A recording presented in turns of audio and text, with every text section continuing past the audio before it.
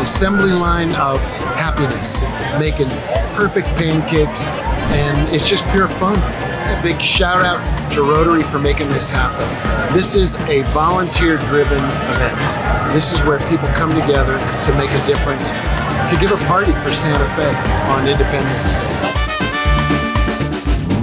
So I'm Carolyn Moore, and I'm the president of the Rotary Club of Santa Fe. We will be serving the Children's Museum for the next 2 years, and then also partnering with YouthWorks.